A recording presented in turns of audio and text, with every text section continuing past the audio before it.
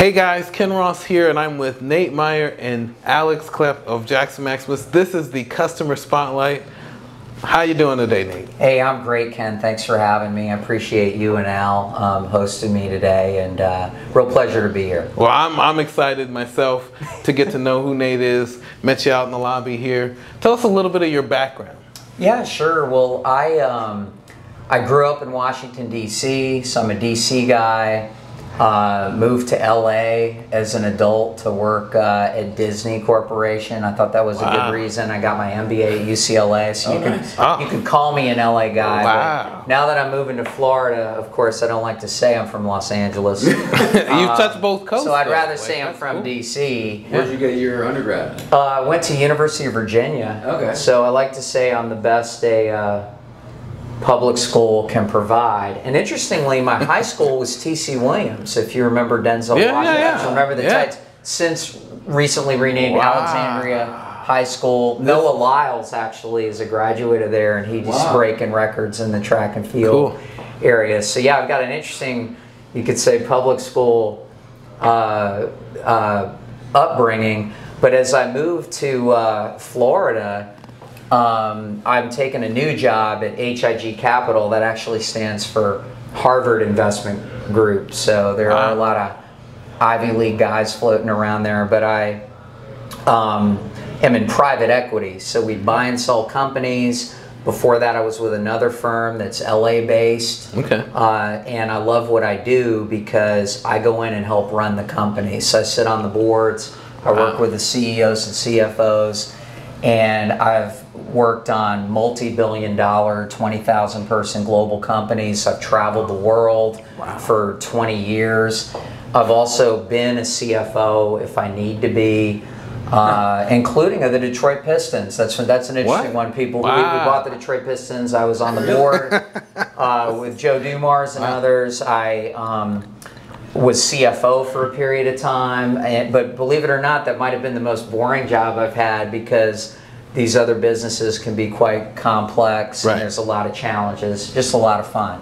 Wow, so you got like all the bases covered there. I'm from the Midwest. I'm like, how do I fit into this equation here at this point? But yeah, that's really awesome to hear your background and what it is that you do currently. Yeah, and if you don't mind me saying, I think all this experience I've had around the world, I was mentioning to you before we jumped on that I've lived in many different places. You know, I've worked in 50 countries. I've been to 100 countries. I've worked across industries. I like to say I'm industry agnostic. One of the complicated industries I'll say is manufacturing industrial because it's a whole other skill set. But what that means for me is I'm very humble.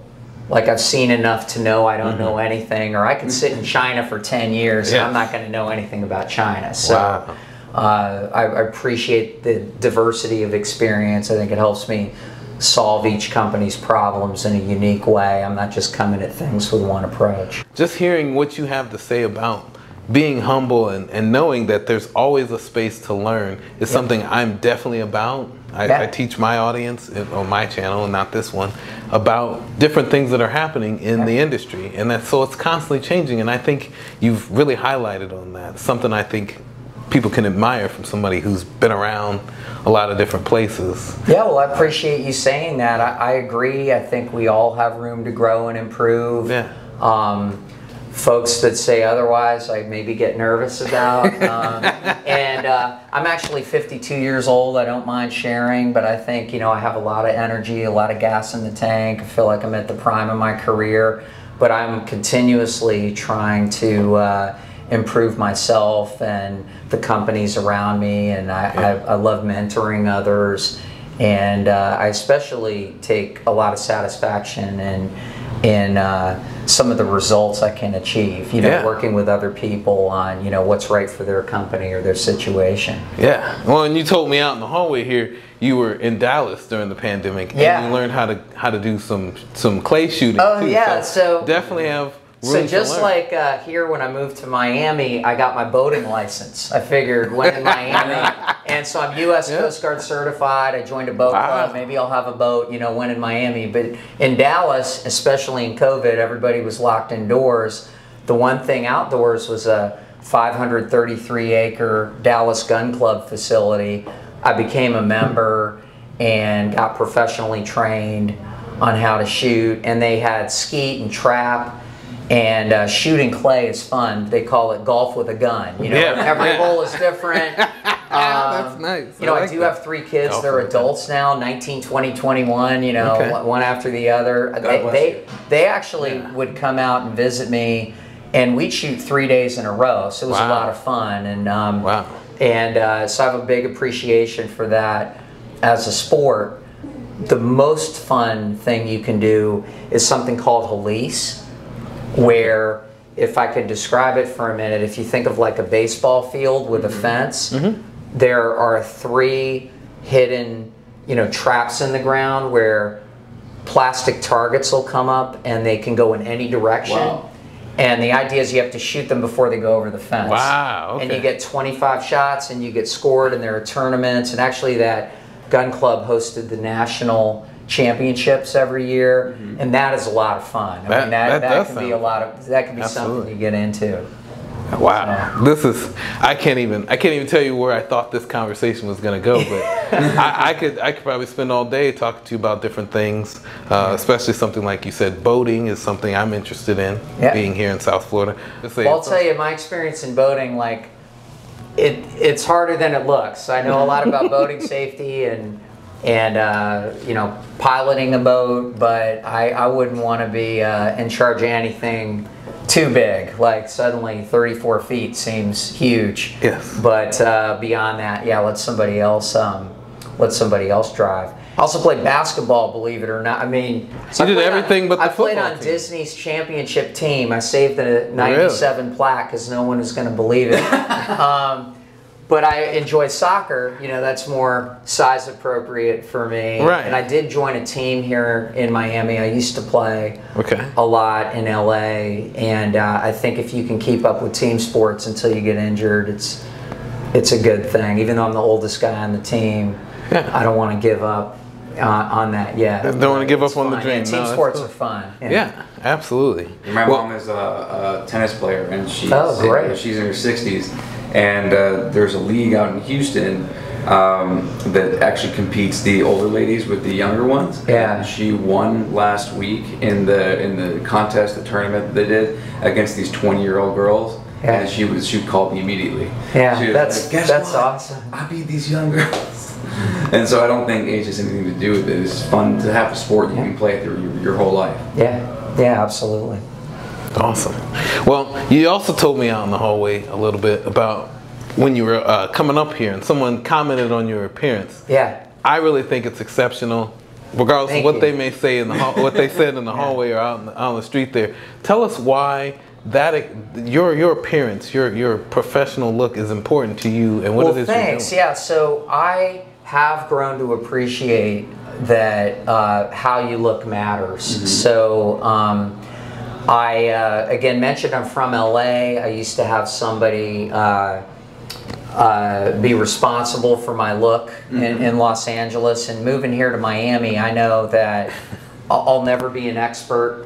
You know, it's like changing your own oil on your car. You could do that, but why if you don't need to? Yeah. So I love to just be able to feel good about myself. And so, you know, the way I look is super important. And I was really fortunate, I guess, to have picked a place just a couple blocks away from here. You know, I'd heard good things about Jaxson Maximus. Some of my colleagues at H.I.G Capital are also clients here. Okay. And so I had the luck, I guess, to meet the owner early on, Christian, and he was super helpful and started getting me going on, you know, the next chapter. I think all of us maybe have had some wardrobe challenges during COVID to even need to show up at the office as our body shape changed. So it's really nice to be able to have the confidence you need, I think, in the workplace and people notice. I used to think it was, no, it's all about the person, but not necessarily. And in fact, recently I spoke at a leadership conference in Lake Tahoe. Al and I were talking, and I was really keen to get get on my gear and make sure I was looking my best, you know, presenting in front of, you know, hundreds of my colleagues. I think it's important.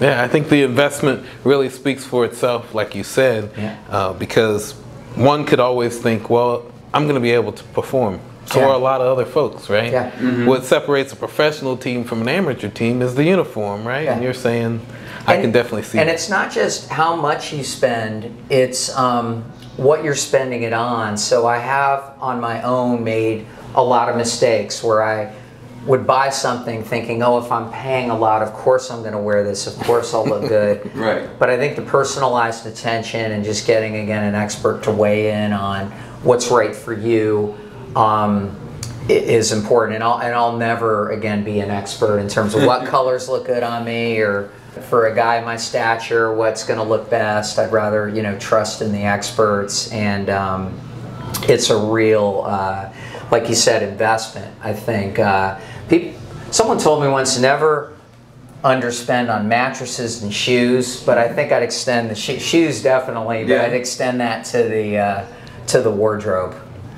Yes, definitely something to rely heavily on an expert to invest in, because then you just don't have to worry about it. You put it on and you're just like, it's a superhero. You feel like there's no challenge today that I can't face by doing that. And that's what I really admire about what you're saying and what Jaxson has to offer here. So that's great. I went years, maybe many of us have, where you don't wear not just half the stuff in your closet, maybe 80%. You wind up reaching for the same stuff. You're just more comfortable. You know certain clothes don't fit you that well. Right. So you tell yourself, oh, well, on a bad day, maybe I'll pick that up. But why? Why do you need to have a bad day? You know, every day could be a good day. So what you say is important, but how you walk into a room is just equally, if not more important. So if you have items that you know are going to fit you well, and you know that you feel like a superhuman, then why not amplify that and to take the stuff that you don't wear all year long and get stuff that you're excited about wearing. Yeah, and I do like to also, besides the basics, branch off into more colorful things. I'll tell you a story if you don't mind. One of the biggest deals I did at my last firm is we bought the global diabetes division from Johnson & Johnson. Really? So 20 million patients, 90 countries. Wow. Certainly a business you don't want to screw up, and you want to do what's right for the business. The biggest carve-out, it's a carve-out because you're buying a big division from a large, you know, Fortune 50 company. And I was in charge of that whole carve-out, and I had to give a town hall. Like I mentioned, in Inverness, Scotland, I took a whiskey tour. I was in Inverness because, believe it or not, all the diabetes test strips that you'll find here in CVS Pharmacy are made in Inverness. Wow. Like over 5 billion strips a year. So I was in there, I gave a town hall, 3 town halls to over 2,000 people, as well as I gave a global town hall. And one of the things everybody remembers, and I did this on purpose, is I wore some red pants. With some coral pants, and everybody remembers the red pants. And then as I went through that whole experience, I remember going out to Philippines and everybody wore red pants because they remembered they remembered what I was wearing. Wow. So it's a lot of fun, especially when you're up in front of people. Again, it's going to matter how you look, and you need to pay attention. Especially in this case, if you have a position of influence, it's important that people see you like that, not just, you know, any other blue suit, or have something that's unique and attention grabbing, but also leaves them with a certain impression. That's right. That's right. Yep. Yeah, and then ideally, I mean, people are asking you, what are you wearing? Where did you get that suit? And in fact, I mentioned to you guys just in the couple short blocks walking over here, I got a few different compliments from people on my suit. Yeah. And I wish I could tell them more. They were asking me some detailed questions. But again, maybe I'll have to pay. I know, Al, you're super thoughtful about where does everything come from, all the attention to detail. So I need to do a better job at getting up to speed so I could be a better spokesperson for your stuff, maybe. But for me, it's all people notice the quality. And that's impressive, so I like that. Look, like, I don't have something like that, and it makes them think about their own personal wardrobe. Right, that's right.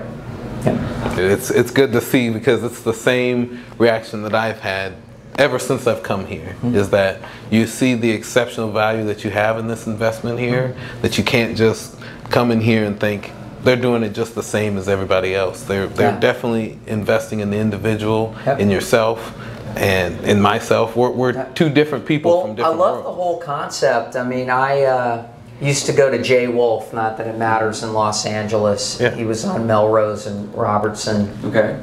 A great couple.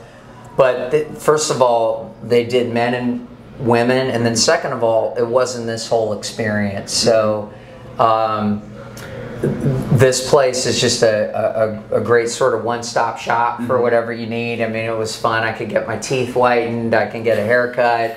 I can grab some whiskey. I can do my tailoring here, manicure. So I just like the whole concept and atmosphere. It's really welcoming. It makes you, you know, I did sign up for a membership. I thought it was a great value, and just a wonderful welcome to Miami. So besides this place and boating and work, I'm still trying to figure out when you're ready priorities. for voting, I can introduce you to a client of ours that works with that specifically, Connor. That's what I was trying to come up with before. Connor does the yachting, and he was I mean, he's telling me a lot about that, and you can check that out on the channel too. But do you have any other things you'd like to share?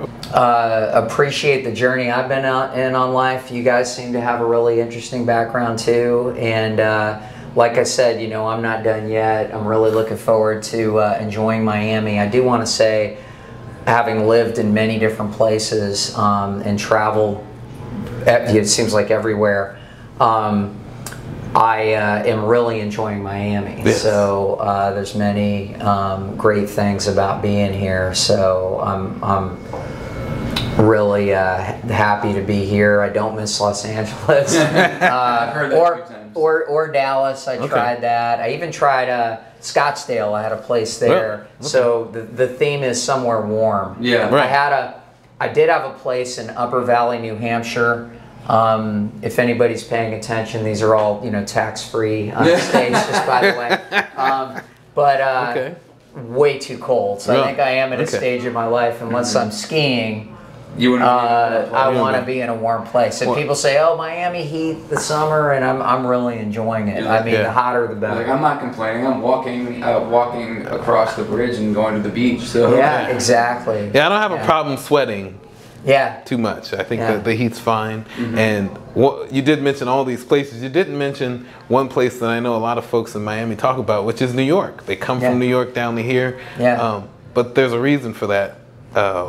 Just that thought that this is a good place to be, because you see so many different types of people. It's they call it a baby New York for a reason. You meet all different types of exceptional folks, and that is not without exception for you. You say you're 52, I can't tell it. And I certainly do appreciate you taking the time today and spending some time letting us know how it is that you came to be here, what your experience is like. The fact that, you know, we can all come into this place and meet each other is something that's really awesome. Well, thank you, Ken. It's a real pleasure meeting you today. And I hope we can get to know each other better. And, you know, thanks, Al, for suggesting us getting together. Looking forward to the trunk show tomorrow. And other events in the future. Trunk shows is tomorrow, so expect some video content from Dorme, Scabal, and our own. This has been Customer Spotlight with Jaxson Maximus, Nate Myer, and Ross. Thanks, everybody. Thanks. See you next time.